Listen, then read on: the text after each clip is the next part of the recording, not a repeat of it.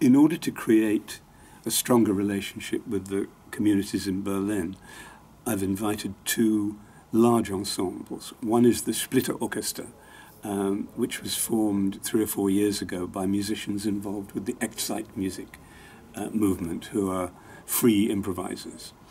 And they're working for the festival with the great American trombonist and composer George Lewis, who's writing a special piece for them, which they will rehearse in the week before the festival performance and then give a world premiere as the opening event of the festival.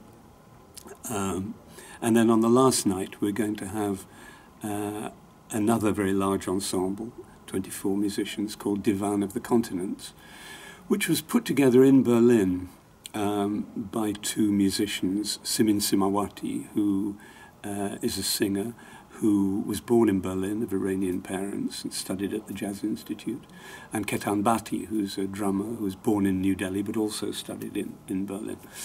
And they put this ensemble together of musicians from many different cultures, all living in Berlin. So we'll have singers singing in Persian, in Hebrew, in Turkish, other languages, musicians from China, Japan, various other places, all playing their traditional instruments with conventional Western instruments as well. And they're trying to find a common ground for all these musicians to play together in a music that is influenced by jazz, that has the spirit of jazz at its heart. So that's going to be interesting. That's another world premiere too. And they're going to have their rehearsals at the Jazz Institute in the UDK. So the students can come and listen to them in the process of creating this music, which is another part of what I feel is the important task of establishing relationships between the festival and people in Berlin. You might remember that in the 1970s David Bowie lived in Berlin for a few years, and he made 2 albums called Low and Heroes, which included instrumental pieces, very atmospheric pieces of music. Now they'd been taken by an English drummer called Dylan Howe, who's rearranged them, almost recomposed them really, for his own quintet. And it's a very creative move. He's turned them into, he's found something in those pieces, I think, that gives them another dimension. And he's going to be performing that with film of Berlin in the 1970s, amateur film. Very interesting combination of the two media. We're going to use the Kaiser Wilhelm Memorial Church again this year for a concert by the Necks, who are an Australian group of improvisers who actually appeared in Berlin last year at the März Music Festival when they played in Berghain, the techno club. This year they're going to play in the church, and the difference will be that their pianist is going to play the church organ. So they will all be improvising together, as they always do, with no pre-arranged material. They don't even talk about what they're going to do. And this time they're using the church organ together with their normal bass and drums. And we'll see what happens. But they've been playing together for nearly 30 years, so they know what they're doing. In A-Train, the club in Charlottenburg, we're going to have a little festival within a festival of 3 nights devoted to piano trios. Because for me, the piano trio is the string quartet of jazz. It's a perfect little unit that you can use for anything you want. You know, a piano trio can play very traditional jazz, or it can go right to the outer reaches of experiment. And so we're going to have 3 young groups. The first is the one led by Julia Cadell, the young German jazz pianist. The second is led by Giovanni Guidi, a young Italian pianist. And the third is a trio from Switzerland called Plaistow, who are named after a district of East London for some reason.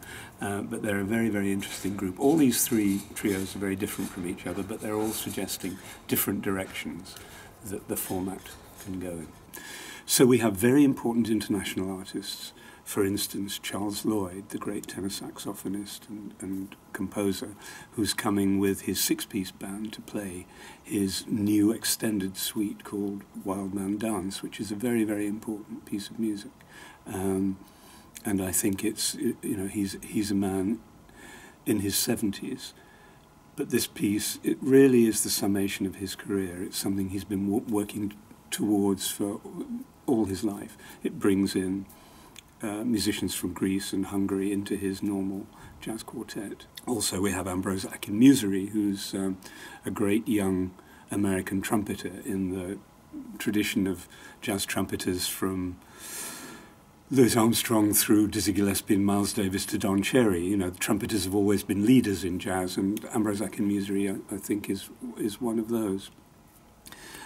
We have, of the more experienced elder musicians, we have Keith Tippett, the great English composer, bringing an 8-piece group to perform a new suite called the Nine Dances of John O'Gonagon, which is based on Irish folk music. We have Tigran Hamazian, who's the extremely talented young Armenian pianist with his trio. Miguel Zanon, Puerto Rican alto saxophone player, lives in New York. He's written a piece called Identities Are Changeable, which is about the experience of Puerto Rican immigrants in New York. And this is one of the other themes of the festival this year, is internationalism. We have musicians from 30 different countries, I think, and every continent. And that's something special about jazz in the 21st century, that it's almost like a virus. It infects musicians and music all over the world, whether they are jazz musicians or not. Jazz brings something to them that they can use. It's a spirit as much as a style. And we want to reflect that in this year's festival. We have Vincent Perrani, the accordionist from France, who played at last year's festival with Daniel Humer, the veteran French drummer. And there's a special significance in that. Daniel Humer played in the very first Berlin Jazz Festival in 1964. And last year he brought Vincent Perrani, who's a very young accordionist. So I thought we'd invite Perrani back this year for the beginning of the second half-century of the Berlin Festival. That's a sort of symbolic gesture that this is the future. So maybe in 2064, when he's in his 80s, somebody will invite him back for the centenary.